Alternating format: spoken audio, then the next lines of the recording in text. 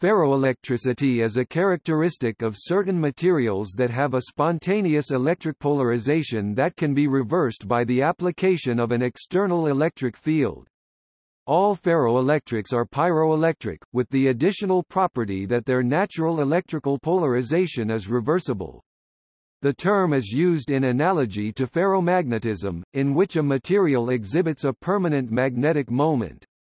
Ferromagnetism was already known when ferroelectricity was discovered in 1920 in Rochelle salt by Velasek. Thus, the prefix ferro, meaning iron, was used to describe the property despite the fact that most ferroelectric materials do not contain iron.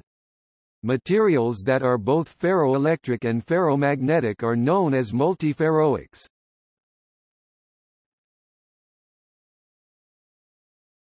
Topic: Polarization. When most materials are polarized, the polarization induced, P, is almost exactly proportional to the applied external electric field E, so the polarization is a linear function. This is called dielectric polarization, see figure. Some materials, known as paraelectric materials, show a more enhanced nonlinear polarization, see figure.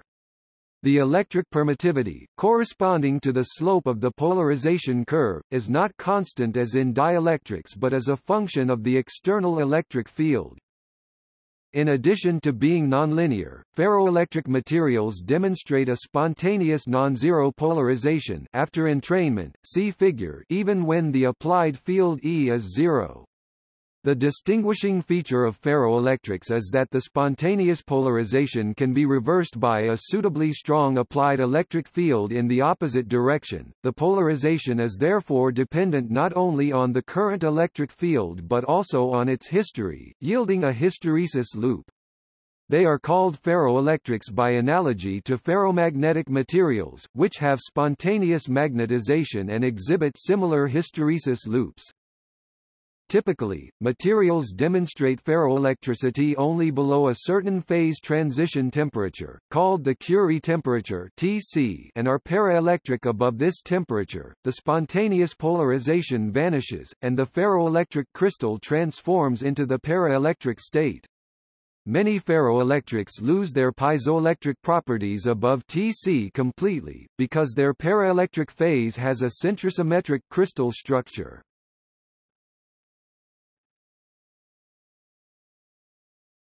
Topic: Applications. The nonlinear nature of ferroelectric materials can be used to make capacitors with tunable capacitance. Typically, a ferroelectric capacitor simply consists of a pair of electrodes sandwiching a layer of ferroelectric material. The permittivity of ferroelectrics is not only tunable but commonly also very high in absolute value, especially when close to the phase transition temperature. Because of this, ferroelectric capacitors are small in physical size compared to dielectric, non-tunable capacitors of similar capacitance. The spontaneous polarization of ferroelectric materials implies a hysteresis effect which can be used as a memory function, and ferroelectric capacitors are indeed used to make ferroelectric RAM for computers and RFID cards. In these applications, thin films of ferroelectric materials are typically used, as this allows the field required to switch the polarization to be achieved with a moderate voltage. However, when using thin films, a great deal of attention needs to be paid to the interfaces, electrodes and sample quality for devices to work reliably. Ferroelectric materials are required by symmetry considerations to be also piezoelectric and pyroelectric. The combined properties of memory, piezoelectricity, and pyroelectricity make ferroelectric capacitors very useful, e.g. for sensor applications. Ferroelectric capacitors are used in medical ultrasound machines. The capacitors generate and then listen for the ultrasound ping used to image the internal organs of a body. High-quality infrared cameras. The infrared image is projected onto a two-dimensional array of ferroelectric capacitors capable of detecting temperature differences as small as millionths of a degree Celsius. Fire sensors, sonar, vibration sensors, and even fuel injectors on diesel engines. Another idea of recent interest is the ferroelectric tunnel junction (FTJ), in which a contact is made up by nanometer-thick ferroelectric film placed between metal electrodes. The thickness of the ferroelectric layer is small enough to allow tunneling of electrons. The piezoelectric and interface effects as well as the depolarization field may lead to a giant electroresistance (GER) switching effect. Yet another hot topic is multiferroics, where researchers are looking for ways to couple magnetic and ferroelectric ordering within a material or heterostructure. There are several recent reviews on this topic.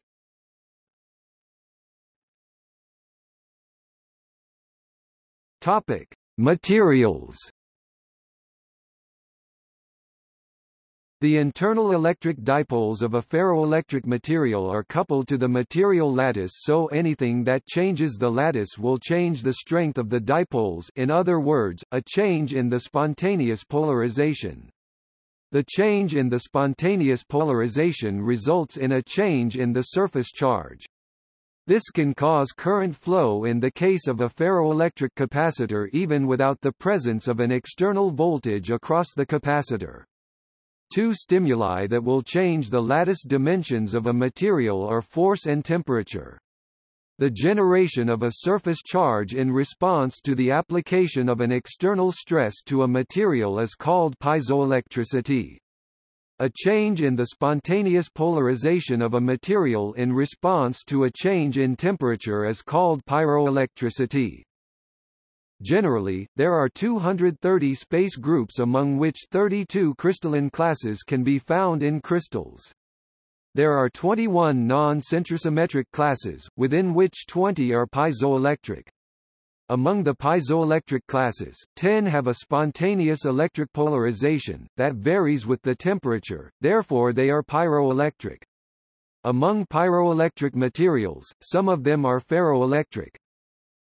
Ferroelectric phase transitions are often characterized as either displacive, such as barium titanate, or order disorder, such as sodium nitrite, though often phase transitions will demonstrate elements of both behaviors.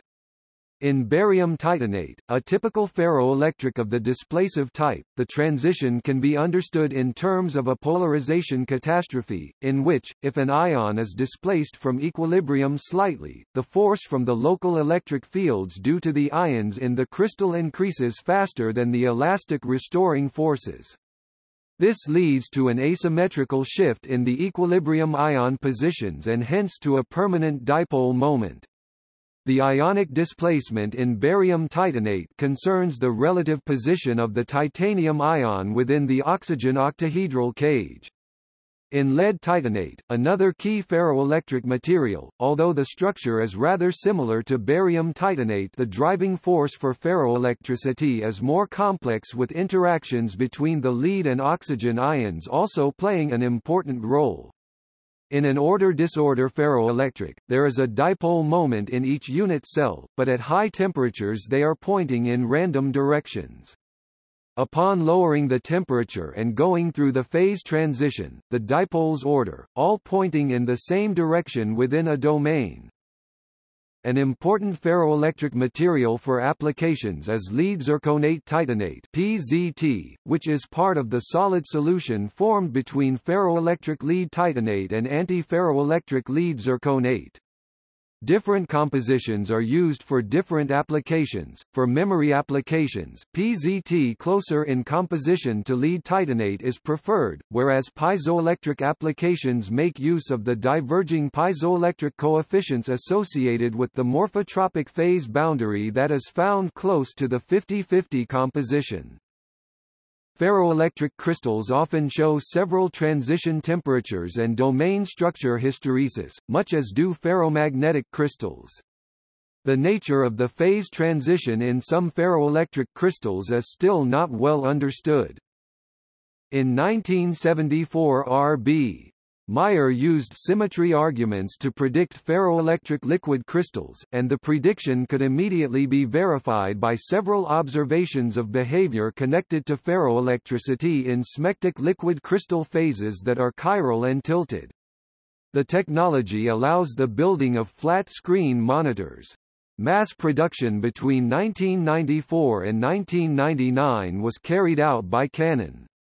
Ferroelectric liquid crystals are used in production of reflective LCOS. In 2010, David Field found that prosaic films of chemicals such as nitrous oxide or propane exhibited ferroelectric properties. This new class of ferroelectric materials exhibit spontelectric properties, and may have wide-ranging applications in device and nanotechnology and also influence the electrical nature of dust in the interstellar medium. Other ferroelectric materials used include triglycine sulfate, polyvinylidene fluoride (PVDF), and lithium tantalate.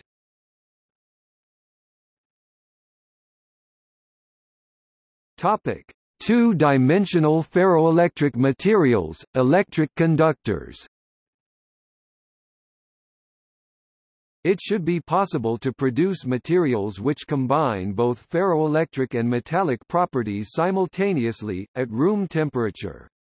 According to research published in 2018 in Nature Communications, scientists were able to produce a two-dimensional sheet of material which was both ferroelectric, had a polar crystal structure, and which conducted electricity.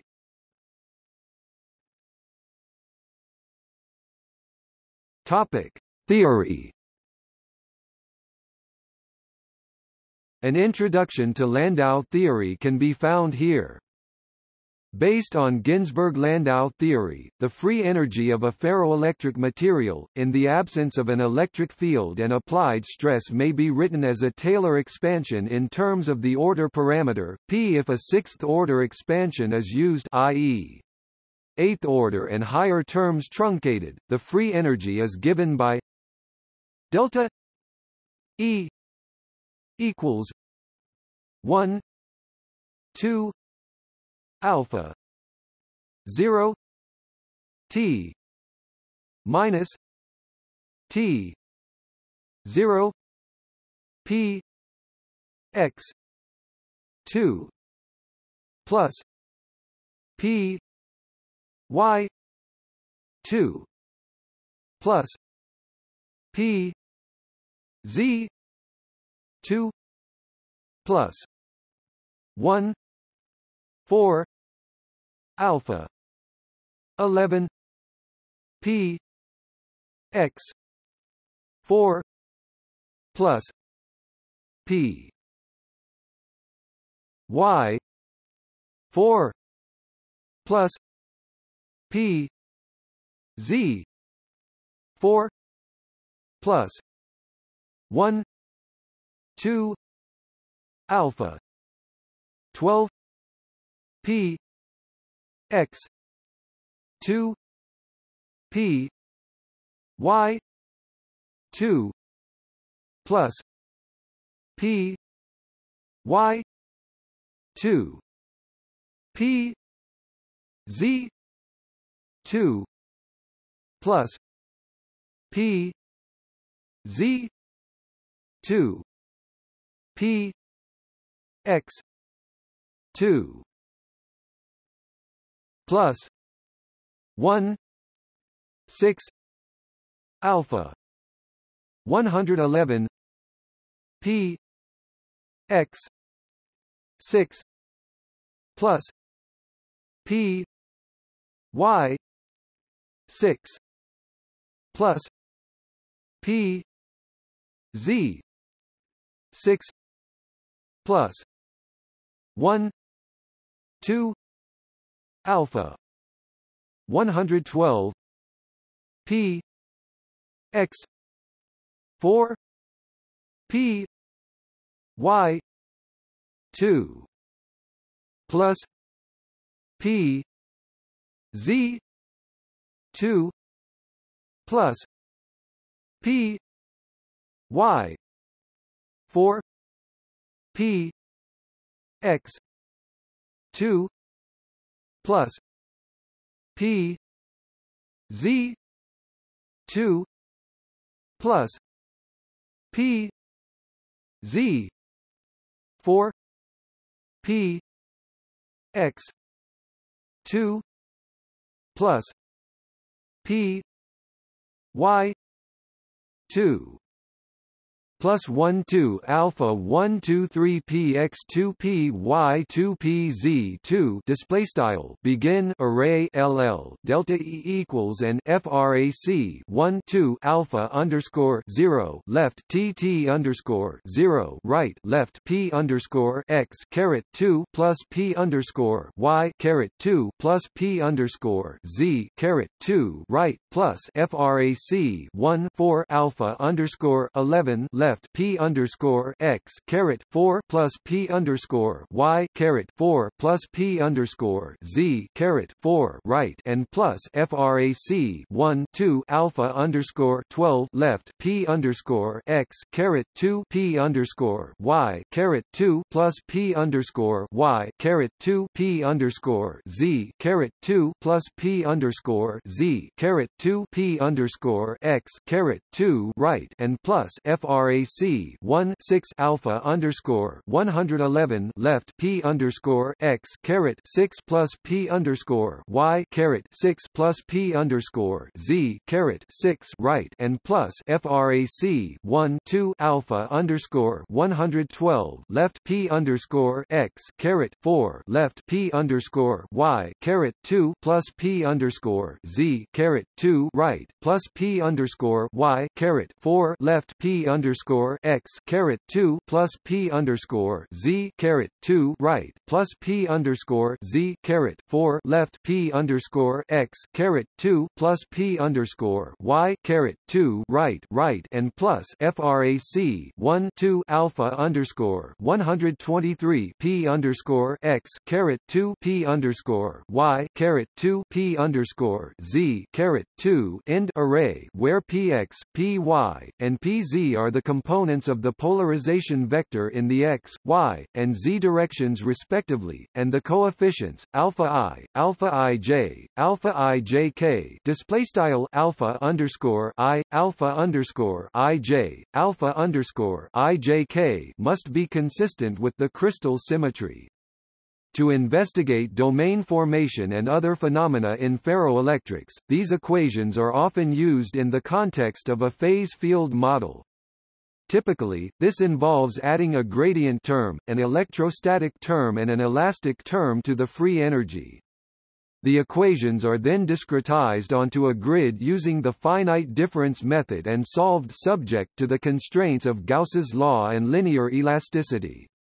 In all known ferroelectrics, alpha 0 greater than 0 display style alpha underscore 0 greater than 0 and alpha 111 greater than 0 display style alpha underscore 111 greater than 0. These coefficients may be obtained experimentally or from ab initio simulations. For ferroelectrics with a first-order phase transition, alpha 11 0 display style alpha underscore 11, whereas alpha 11 greater than 0 display style alpha underscore 11 greater than 0 for a second-order phase transition. The spontaneous polarization, P's of a ferroelectric for a cubic to tetragonal phase transition may be obtained by considering the 1D expression of the free energy, which is delta E equals 1 2 alpha 0 T minus T 0 P x 2 plus 1 4 alpha 11 P x 4 plus 1 6 alpha 111 P x 6 display style delta E equals frac 1 2 alpha underscore 0 left tt underscore 0 right p underscore x caret 2 plus frac 1 4 alpha underscore 11 p underscore x caret 4 plus frac 1 6 alpha underscore 111 p underscore x caret 6. This free energy has the shape of a double well potential with two free energy minima at P equals plus or minus P S display style P equals PMP underscore S, where P's is the spontaneous polarization. At these two minima, the derivative of the free energy is zero, i.e. delta E P x equals alpha 0 T minus T 0 P x plus alpha 11 P x 3 plus alpha 111 P x 5 equals 0.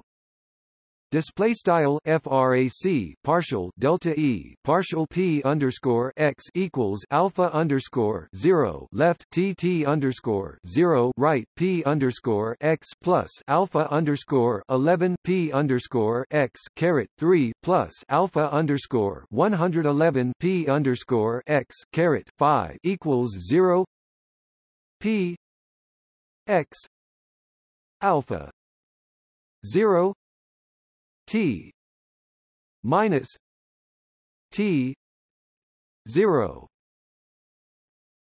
plus alpha 11 P x 2 plus alpha 111 P x 4 equals 0. Display style P underscore x left alpha underscore 0 left tt underscore 0 right plus alpha underscore 11 P underscore x caret 2 plus alpha underscore 111 P underscore x caret 4 right equals 0. Since Px equals 0 corresponds to a free energy maxima in the ferroelectric phase, the spontaneous polarization, Ps, is obtained from the solution of the equation alpha 0 T minus T 0 plus alpha 11 P x 2 plus alpha 111 P x 4 equals 0. Display style alpha underscore 0 left tt underscore 0 right plus alpha underscore 11 P underscore x caret 2 plus alpha underscore 111 P underscore x caret 4 equals 0, which is P s 2 equals 1 2 alpha 111 minus alpha 11 plus or minus alpha 11 2 minus 4 alpha 0 alpha 111 T minus T 0 Display style p underscore s caret 2 equals frac 1 2 alpha underscore 111 left alpha underscore 11 pm sqrt alpha underscore 11 caret 2 minus 4 alpha underscore 0 alpha underscore 111 left tt underscore 0 right.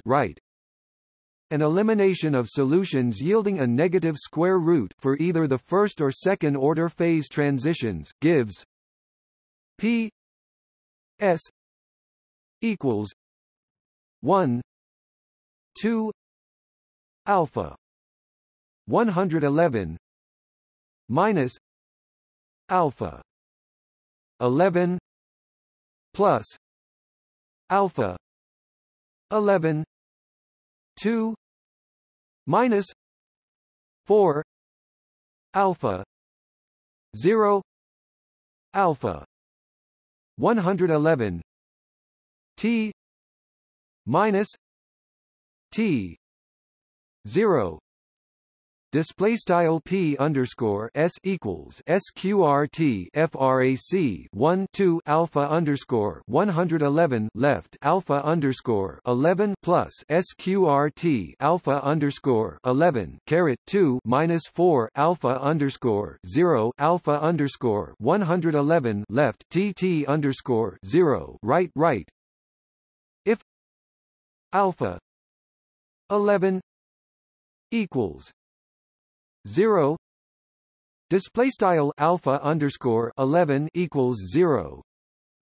Using the same approach as above, the spontaneous polarization may be obtained as p s equals minus alpha 0 t minus t 0 alpha 111 display style p underscore s equals sqrt frac alpha underscore 0 left tt underscore 0 right alpha underscore 111.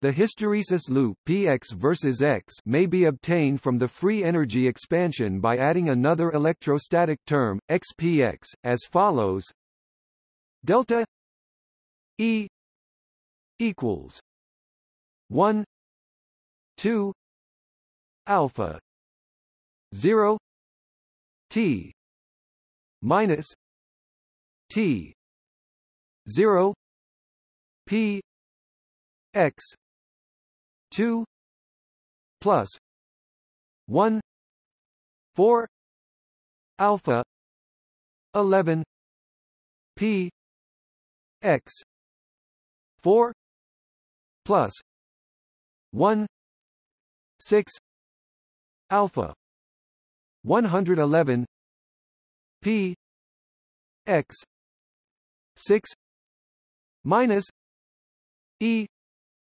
x p x display style delt AE equals frac 1 2 alpha underscore 0 left tt underscore 0 right p underscore x caret 2 plus frac 1 4 alpha underscore 11 p underscore x caret 4 plus frac 1 6 alpha underscore 111 p underscore x caret 6 e underscore x p underscore x delta E p x equals alpha 0 t minus t 0 p x plus alpha 11 p